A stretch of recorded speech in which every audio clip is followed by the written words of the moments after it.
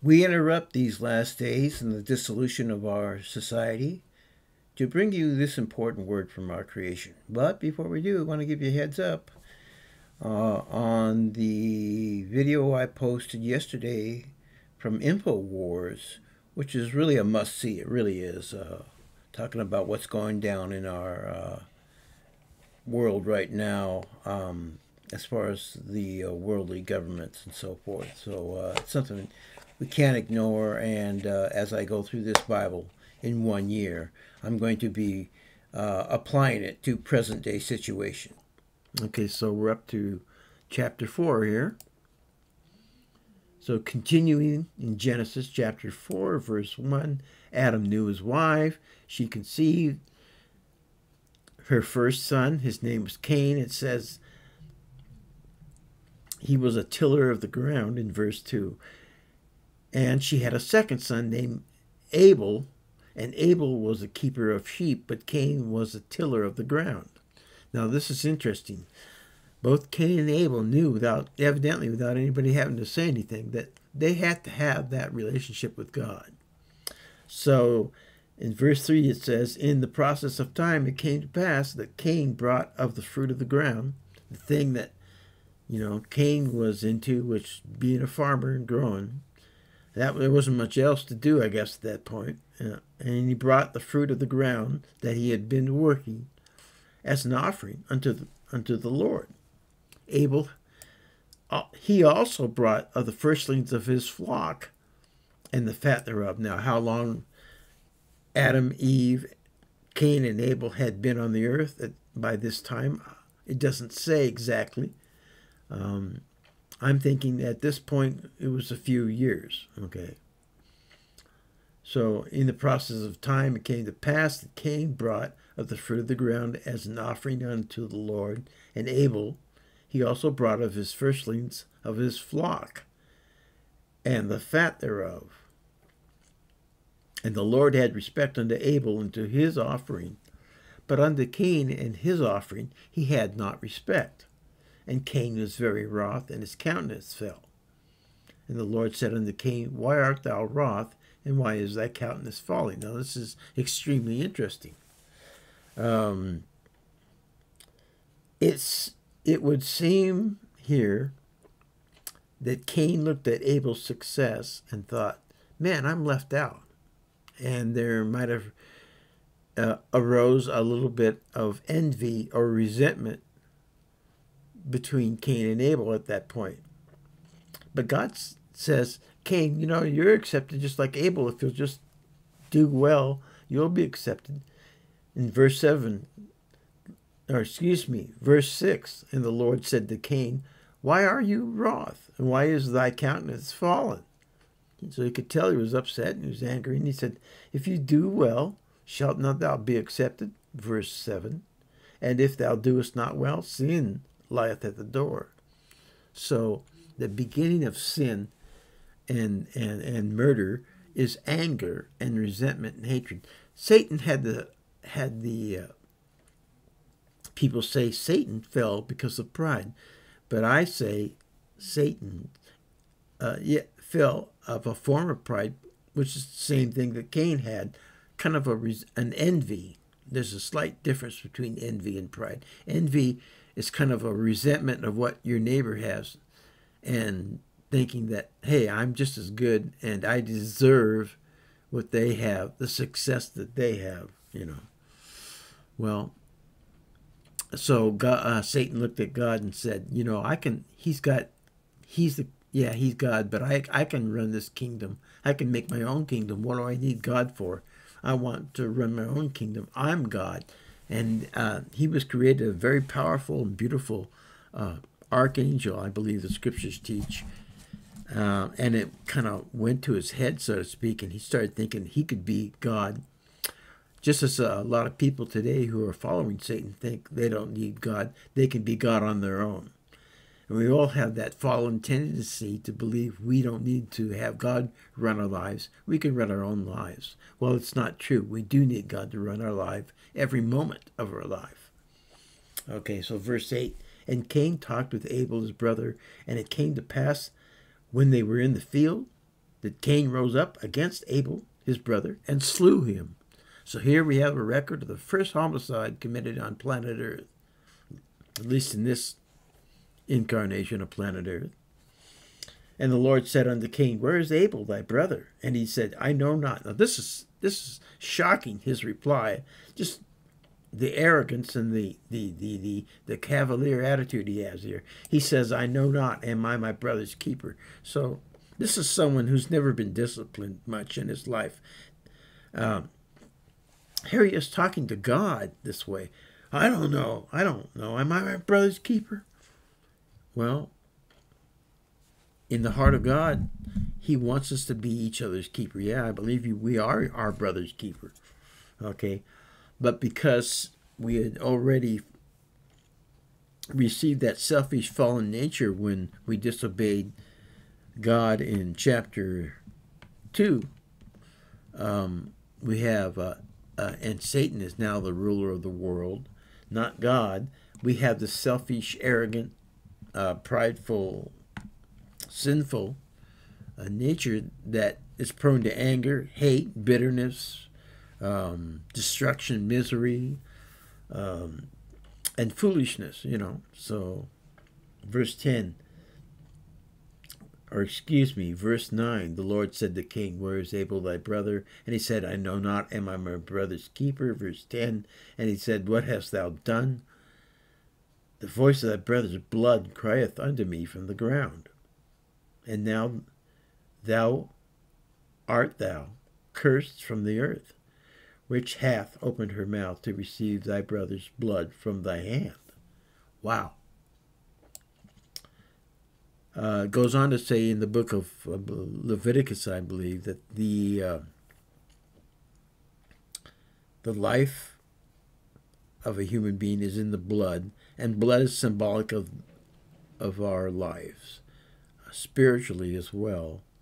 And that's why you'll always hear Christians talk about the blood of Christ. Why is it so important? That's why Christ's crucifixion was important. He shed his blood. He gave his life that we might have life by believing in him.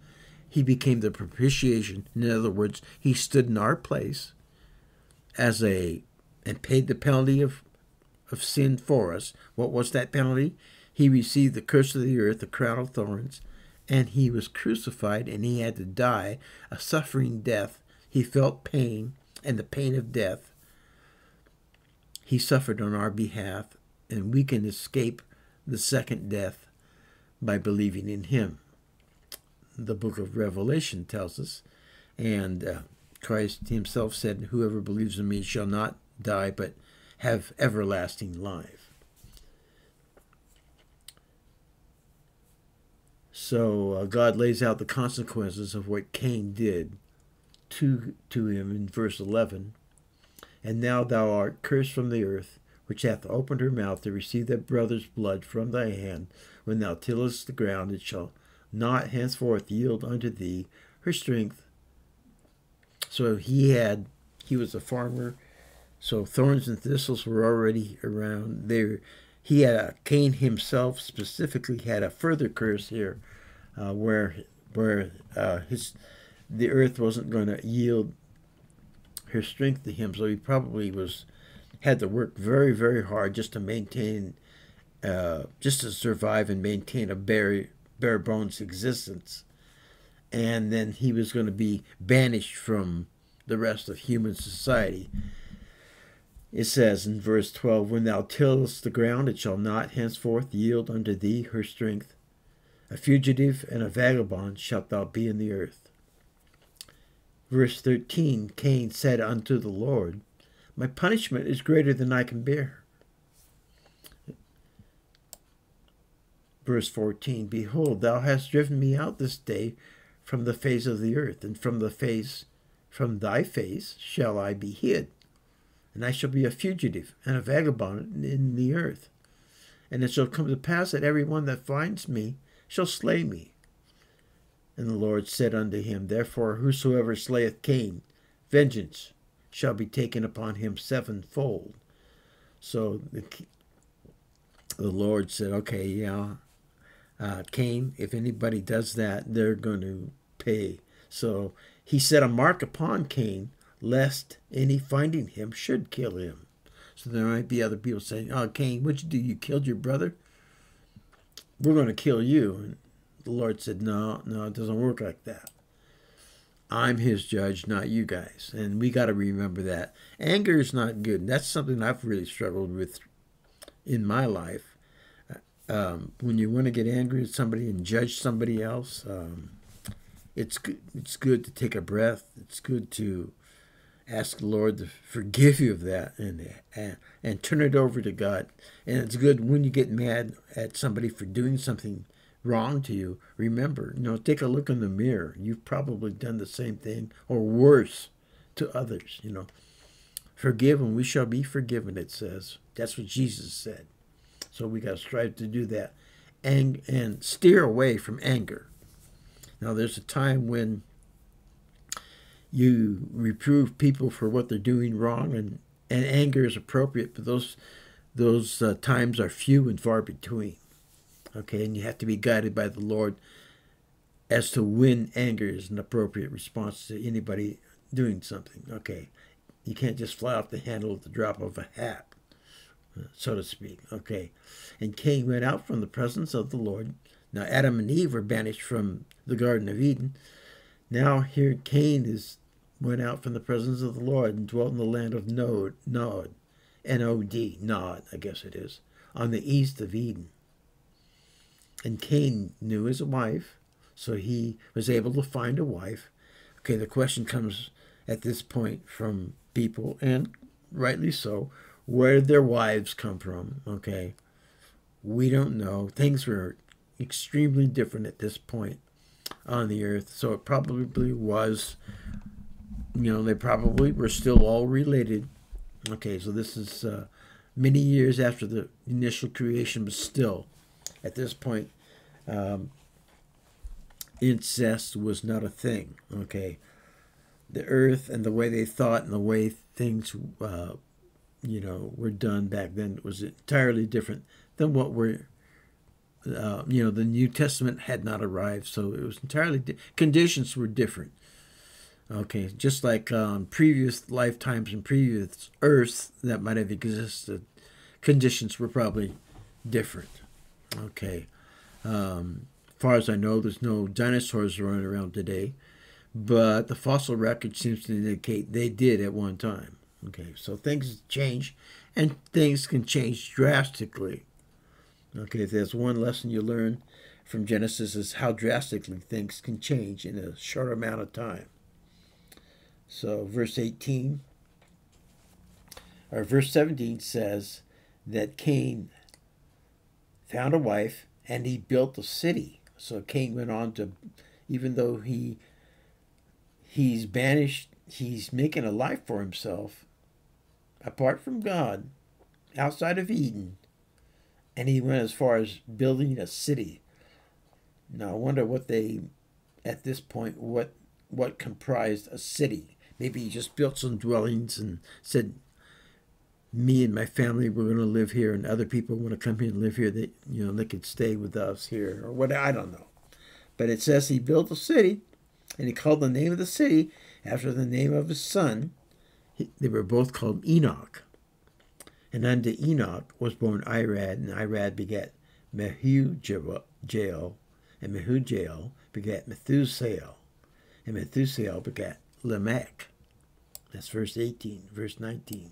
Lamech took unto him 2 wives. The name of one was Ada, and the name of other Zillah. And Ada bare Jabal. He was the father of such as dwell in tents, and of such as have cattle. So the natural thing would be an agrarian lifestyle, of course. That was the first job God gave to man, so it was natural that they would do that. But he had brothers who did other things. His brother Jubal, he was the father of all such as handle the harp and the organ. So the idea of music and making instruments and music, and people say we get our word jubilation from this guy's name, Jubal. So whenever there's a celebration, and music and dancing and so forth, we say it's a jubilation. Well, we get that from this guy here, Jubal, mentioned in verse 21. And the second wife, Zillah, so already we see things are different. A guy had not just one wife, he had two wives. Okay, so, and there's no mention here that it was wrong to do that at this time. So they're marrying, they're intermarrying with themselves, they're having multiple wives. I mean, things were much different back then. And Zillah, she bare Tubal-Cain. Okay, interesting, very interesting name. So she's taking the name of an ancestor of his grandfather and putting it in his, giving him the same name with a little prefix, Tubal-Cain. Now I looked up the meaning of the word, of the name Tubal-Cain. It says here, he's an instructor of every artificer in brass and iron. So the beginning of industry, things of non-agrarian nature, digging minerals out of the earth and making stuff out of them, is beginning here. Okay, and it says Tubal-Cain had a sister named Naamah. Okay, so Tubal-Cain, Tubal meant, the idea of Tubal-Cain is that the name gives the idea that he's someone who's carrying on the lifetime, or adding spice to and making better the life of Cain. So Cain's probably still alive at this point. And here he has a grandson, and his name is Tubal-Cain. He became the first guy to start working with metal. Okay, and Lamech had a hassle with somebody. It says in verse 23, Lamech said unto his wives, Ada and Zillah, hear my voice, ye wives of Lamech, and hearken unto my speech. For I have slain a man to my wounding, and a young man to my hurt. You know, most of the time when you get mad at somebody and you strike out against them, you end up hurting yourself as much or more than you do them. So it doesn't pay to just lash out in anger, folks. It just doesn't. And it's not of the Spirit of the Lord to lash out in anger. That's not God's way. If somebody's really messing with you, hand it over to God and let him be the judge. Let him be the ruler. And let him be the referee, so to speak. And it's hard to do because our human nature wants to wants vengeance. God says, vengeance is mine. Okay, so God says, let me handle it. Okay, you forgive and I'll forgive you. Okay, so let's not be self-righteous. Let's not deal with blind anger, unrighteous anger, because that's not going to get us anywhere. And Adam and Eve are still living, folks. It says they lived over 900 years, so they're still alive. In verse 25 it says, Adam knew his wife again, and she bare a son and called his name Seth. For God, she hath appointed me another seed instead of Abel, whom Cain slew. Now, Seth is very symbolic. Abel is very symbolic. In, I don't know which book, it might have been, was it Hebrews? It talks about Cain and Abel, how that Cain represents people who are righteous upon the earth, and Abel represents people who are righteous on the earth and have faith toward God. And Cain represents the natural man who tries to find he doesn't have faith in God, but rather tries to have faith in himself and thinks he can direct his own life. So there's a difference between the righteous and unrighteous people right from the beginning here. And so it's interesting what she says. God, said she, hath appointed me another seed instead of Abel, whom Cain slew. So she saw him as a replacement for Abel. And Seth, to him also there was born a son, and he called his name Enos. Then began men to call upon the name of the Lord. Okay, so that's an interesting statement right here in the last verse here of chapter 4. Then began men to call upon the name of the Lord, because... So that kind of implies that up to this time they were just kind of living their lives and saying, yeah, God's there and God's the one who made us, but they weren't too concerned about God. The focus of their life was just getting along, surviving, waking up each day, eating and going to bed, just wandering around and doing whatever they were doing, playing music with Jubal or whatever. Things haven't changed much in all these thousands of years, have they? Okay, guys, we're going to see you next time. That's the end of chapter 4. And hopefully we're going to make some further progress. We're coming up to the flood of Noah here very soon. So we'll see you next time. Remember, diversity is weakness, and when in doubt, vote no. Thanks for joining. See you next time. Bye.